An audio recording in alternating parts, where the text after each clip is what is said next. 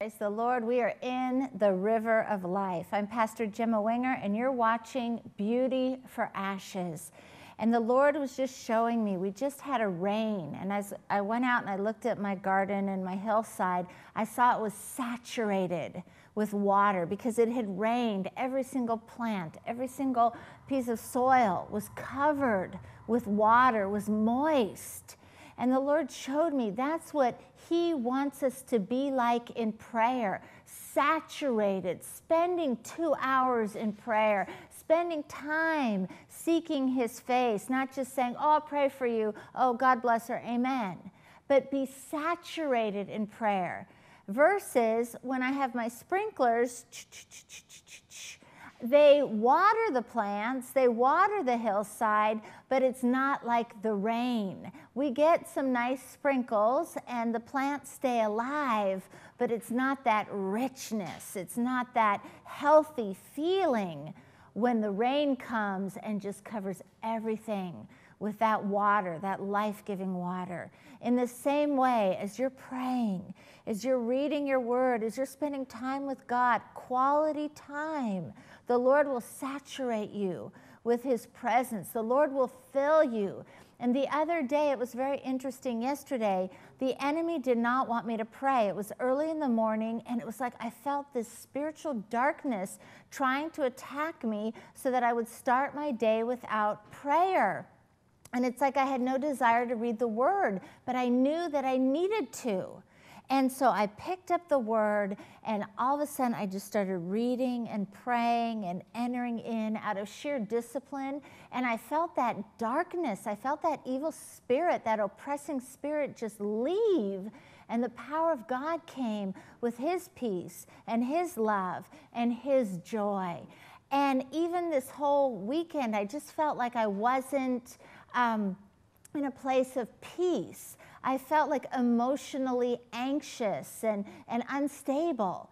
And that all went away yesterday as I waited on God and as I prayed. So He wants us to be saturated with His presence. And Beauty for Ashes, that is the focus. We read the Word. We pray. We want to be saturated with the Holy Spirit, with the presence of the Lord. Let's bow our heads right now and let's pray. God, I lift up those who are facing an impossible situation. I lift up those who are facing a chronic illness in their body, a terminal illness in their body. God, you are the supernatural healer. I rebuke every spirit of infirmity in the name of Jesus. I break that spirit of darkness. Satan, get your hold off of the children of God. Spirit of death, be broken now in the name of Jesus. You shall live and not die to declare the works of the Lord. God, just breathe new life into your children. Breathe into those bodies. Quicken them according to your word, Father God.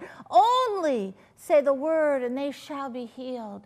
And God, right now we are waiting on you to say the word, to speak the word of healing. You said, lay hands on the sick and they shall recover. In the name of Jesus, just extend your hand. And as I lay hands on you through the television, through the airwaves, lay hands on the sick and they shall recover. They shall be healed. Lord God, you said, if there be any sick among you, let them call for the elders of the church and let them anoint them with oil and the prayer of faith. Right now, we are speaking and saying the prayer of faith will heal the sick. And if they have committed any sins, they will be forgiven. Oh, God, we just thank you, Lord, for your forgiveness. We thank you, Lord, for your love. We thank you, Father God, that you're lifting your children up, that you're letting your light shine brighter and brighter and brighter into their lives. Hallelujah. Touch. Touch. Have faith right now. Believe Have faith right now. Don't doubt, only believe, and you will see the glory of God. God is moving. Hallelujah. Hallelujah. Let your faith move the hand of God. Thank you, Lord. Thank you, Lord. You're healing that person who's having trouble seeing. You're healing that person who had a stroke. You're healing that person who's having trouble walking. Hallelujah. You're healing that person who has cirrhosis of the liver. You're healing that person who has hepatitis C. You're healing that person that has lupus and Epstein-Barr. You're healing that person that has chronic pain in their back. Yes, Lord. Yes, Lord. Thank you, Lord. We look to you. You are the healer. You are the deliverer. You are the Savior of the world. Thank you, Lord, for what you're doing right now. Thank you, Lord, that you are moving, that you are working, Jesus. The power of the Lord is present to heal. Jesus. Jesus, I see peace. Peace in the midst of the storm. The Lord is giving you peace, peace that passes all understanding. Thank you, Lord. Thank you, Lord. Thank you, Lord. In Jesus' name we pray. Amen. Hallelujah. God is good. Don't doubt, only believe, and you'll see the glory of God. Today we're going to read from 1 Corinthians chapter 3, starting at verse 1. And we're talking about carnal Christians, fleshly Christians, Christians who are walking in sin, Christians who are feeding their addiction, and we're talking about mature Christians, those who are spiritually mature, who are able to eat meat and not just milk. I, brethren, could not speak to you as unto spiritual, but as unto carnal, even as unto babes in Christ. Paul is saying, I can't speak to you as mature spiritual Christians because you're carnal. You're walking in the flesh. You're giving in to your addiction, to drugs and alcohol and nicotine. You're giving in to anger, lust, fornication, adultery. He said, I can't speak unto you as unto spiritual, but as unto carnal, even as unto babes in Christ. If you're allowing sin to reign in your mortal body, you are a babe in Christ. If you are giving in to pride and walking in that pride, if you are giving in to greed and lying and cheating and stealing, you are carnal. You are not ready for the strong meat of the word. And you have to make a decision. Do you want God and everything that he has for you? All the power that he wants to put in you and flow through you to minister to the people? Or do you want to keep on stealing? Do you want to keep on looking at that pornography? Do you want to keep on getting drunk? 1 Corinthians 3:2, I have fed you with milk and not with meat, for you were not able to bear it. If you're a carnal Christian, you're not able to understand the mysteries of the kingdom of heaven. You're not able to understand the deep things. That's the meat of the gospel. As a mature Christian, I've served God all my life. I will try to tell somebody something and they don't understand it and they don't get it because they're a young Christian, they're a baby Christian, and they're still being delivered from the power of sin. He said, Paul says, I fed you with milk and not with meat, for you were not able to bear it. You couldn't handle the meat due to your immaturity, due to the sin in your life. Yet now are ye able. For you are yet carnal. Hallelujah. Yet not, you are not able to bear it. For you are yet carnal. For whereas there is envying and strife and divisions, are you not carnal and walk as men? You're getting in fights with each other. You're getting angry at each other, envious of what God has blessed somebody else with. You're angry. You're striving with them. And the Bible says the man of God must not strive, but be patient, apt to teach, right? The man of God must not strive. If it looks like it's getting into an argument, as my dad would always say, shut up. State your opinion one time. If nobody receives it, call it a day. We're not going to get into an argument. For while one says, I am of Paul, and another, I am of Apollos, are ye not carnal? So I follow Paul. I follow Apollos. Oh, I know so-and-so. Oh, I know this big televangelist. Oh, I got my picture taken with him, right? Hallelujah. No. He's saying, if you're saying you're of one versus being of the other, you are carnal. I always say, different locations, different people, but we are one Spirit in the Lord, one God, one baptism, one Father who is over all and in all, right? Who then is Paul and who is Apollos, but ministers by whom you believed, even as the Lord gave to every man? So praise God, these wonderful ministers, televangelists, pastors, they're ministering to you. But you're not of them, you're of Christ. Paul says, I planted, Apollos watered, but God gave the increase. If God doesn't give the increase, it isn't going to happen. I can put a seed in the ground, I can cover it with soil, I can water it, but if God doesn't make it grow, if God doesn't cause a sprout to sprout up, nothing is going to happen. I can do everything in the whole world to try to make that seed grow, but if God doesn't make it grow, it will not grow. It is God who gives the increase.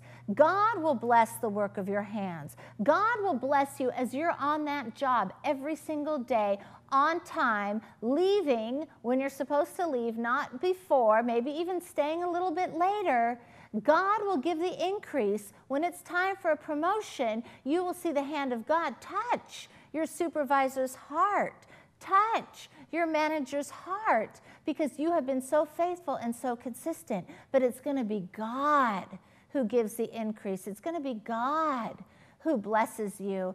And it's just very interesting. Just the other day, I got a call from the British Broadcasting Company, and they called me up and they wanted another interview with me. So it was actually like a radio/podcast interview. So they kind of gave me the parameters and what they wanted, and then they said they wanted me to sing a song because they heard I sang. So I went ahead and made up a little song, and I sent it to them, and right now they're currently editing their show as they see fit, but only God can open that door. Only God can put you in a place where the Lord is raising you up and lifting you up so you can touch greater numbers of people. You can touch more lives. It is God who gives the increase. God gives the increase. God brings the blessing. So then neither is he that plants anything, neither he that waters, but God that gives the increase. Well, hallelujah, that pride is just going to go out the window. Neither is he that plants anything, neither he that waters, but it's God that gives the increase. I can pray for healing all that I want, but it's God who heals. I can speak healing, I can proclaim healing, but it's only the power of God being released where his power meets my faith that actually manifests that healing in your mortal body.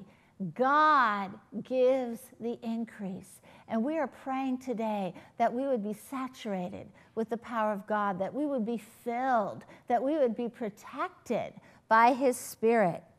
Now he that plants and he that waters are one. He that plants and he that waters are one. Paul that plants and Apollos who waters are one. They're one in the Spirit of the Lord. That's why the Lord is saying you're carnal because you're causing division. I'm of Paul. I'm of Apollos. No, we're one. Oh, I'm of that church down the street. Oh, no, I go to that church in that other city. You are one. And every man shall receive his own reward according to his own labor.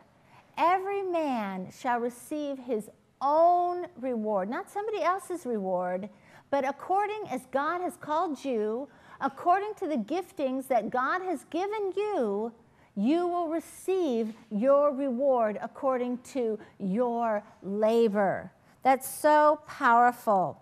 Hallelujah. And every man shall receive his own reward according to his own labor. So get out there and labor in the kingdom of heaven. Do what God has called you to do. You will receive a reward. You alone will stand before the judgment seat of God. And God is the righteous judge. He is the one who will judge you. So don't worry about what people are saying. Don't worry about what people are thinking.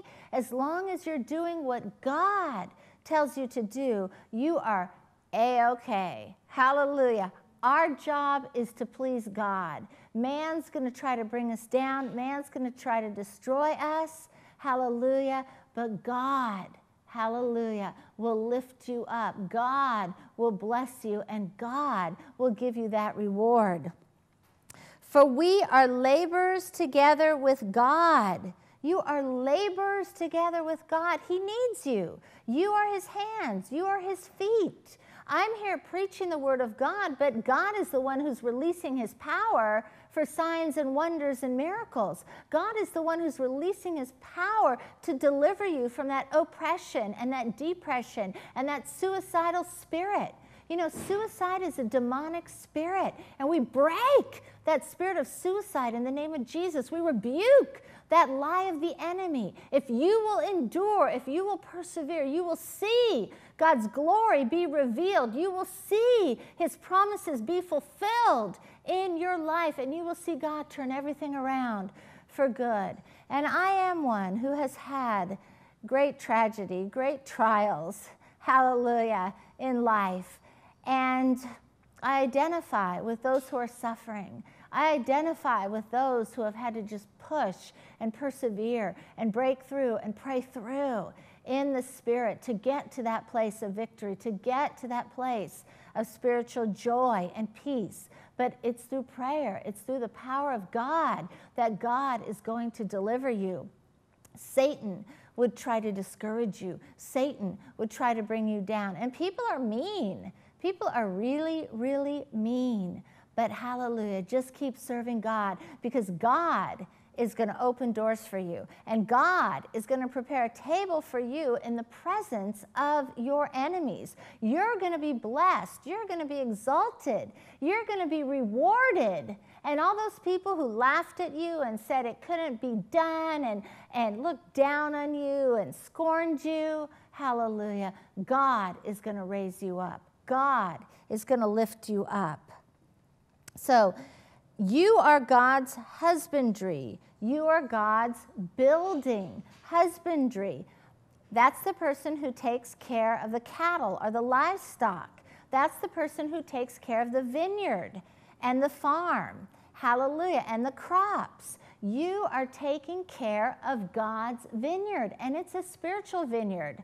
You're growing souls. You're taking care of people, human beings. You are God's husbandry. You are laboring together in the kingdom of heaven, and you are God's building. He lives in you. You house the Spirit of the Lord. You are also the temple of the Holy Spirit. Praise God. God lives in you. Your body is God's temple. You are the church, which is his body. That's why we have to keep our bodies pure and sinless, because he lives inside us. We need to be pure and holy in both body, in the things we do and in the things we say, as well as in spirit, what we believe, how we pray. 1 Corinthians 3:10, according to the grace of God which is given to me as a wise master builder, I have laid the foundation, and another builds thereon. But let every man take heed how he builds thereon. Paul is saying, I laid the foundation. Now be careful how you build on that foundation. There are many teachers out there, but you want to find the best ones. You want to find the ones who are preaching the Word of God. You want to find the ones who are moving in the gifts of the Holy Spirit, who are, hallelujah, have the fullness of everything that God has for his children. When you're in school, hallelujah, you think about people, you think about teachers who were good and not so good. I had a great teacher in 7th grade named Miss Dunn. Praise the Lord. She was excellent. And the things that she taught me, even about music, as well as literature and English, I still remember those vocabulary words. She challenged us. She was an excellent teacher. Find those excellent teachers and read the Word, and then you're going to know whose doctrine is lined up with the Word of God or not. So let every man take heed how he builds thereon. For another foundation can no man lay than that is laid, which is Jesus Christ. Praise God. The foundation has to be Jesus Christ. Now, if any man build upon this foundation gold, silver, precious stones, wood, hay, stubble, every man's work shall be made manifest, for the day shall declare it, because it shall be revealed by fire, and the fire shall try every man's work of what sort it is.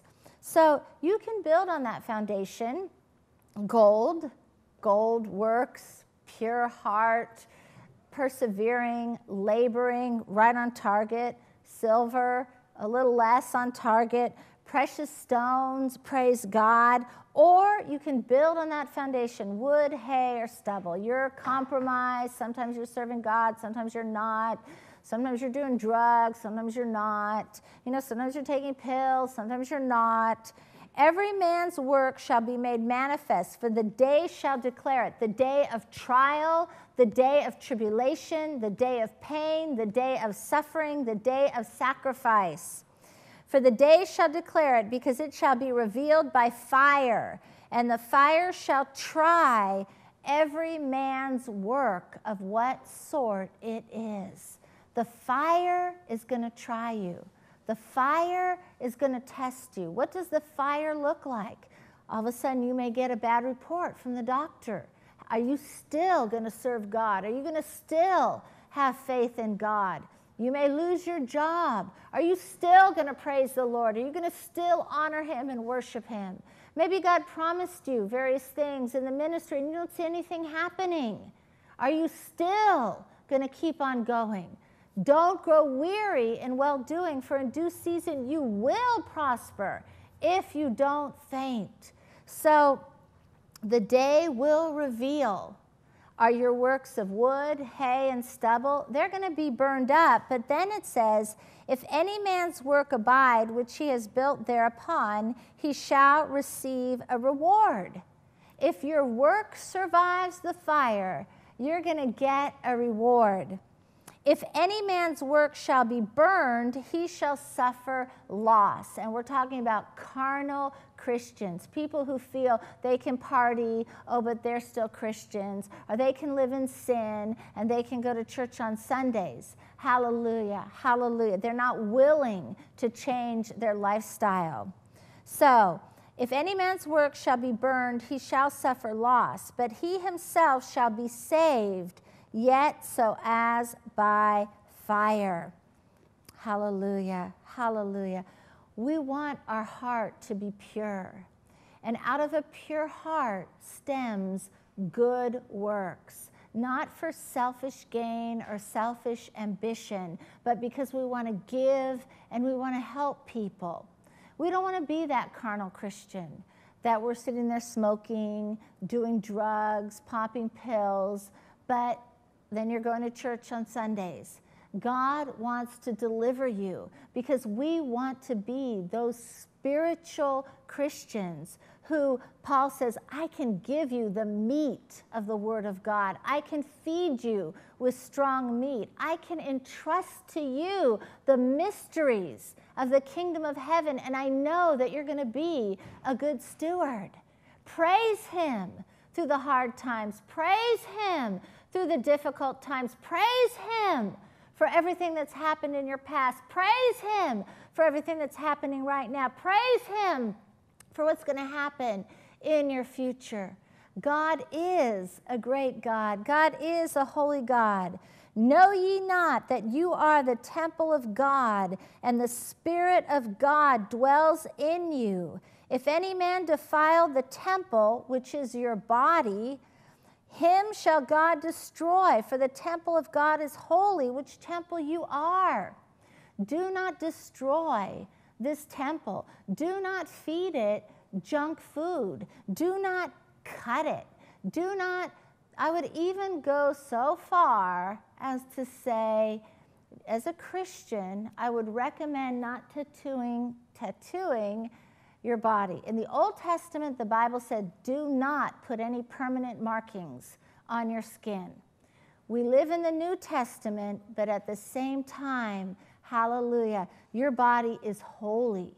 Your body is righteous. Your body is the temple of the Holy Spirit. The Holy Spirit lives in you. And in the Old Testament, again, God said, do not put any permanent markings on your body. And it's not addressed in the New Testament. Now, if you do, you're not going to be spiritually unclean, but it's just a very good idea not to tattoo your body. If you have tattoos, it is what it is. Hallelujah. Praise God. God can cover them. God is great. God is good. God is holy. But again, really seek the Lord as far as not defiling your temple. He says, if any man defile the temple of God, him shall God destroy. So if you defile this temple, God is going to destroy you. Your temple is holy. The temple of God is holy, which temple you are. Hallelujah. God lives inside of you, and He loves you. And His Holy Spirit can cover a multitude of sins. No matter what you've done in the past, no matter what you said, God is here with His forgiveness and His love. If you would like to get in touch with me, I'm Pastor Gemma Wenger. You can go to my website, gemmawenger.com.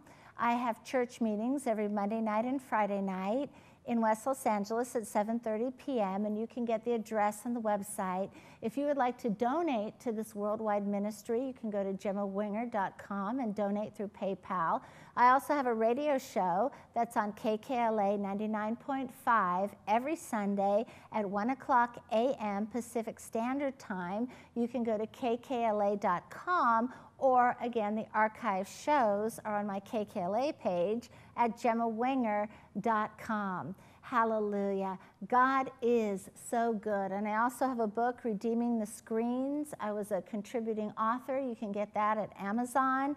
Also, Creative Ways to Build Christian Community. I was mentioned, as well as my mom, in that book. That can also be purchased at Amazon.com. If you'd like to get the books through my website, you can go donate $30, and I will send it to you. You can email your address and all the information that I would need to mail you a book, Redeeming the Screens. Hallelujah. I love you so much. Jesus loves you so much, and it's His Spirit. It's His power. Hallelujah. He is the one who's going to give the increase. So get saturated with the Spirit of the living God and watch what God does in your life. God bless you. I'm Pastor Gemma Wenger, and you're watching Beauty for Ashes.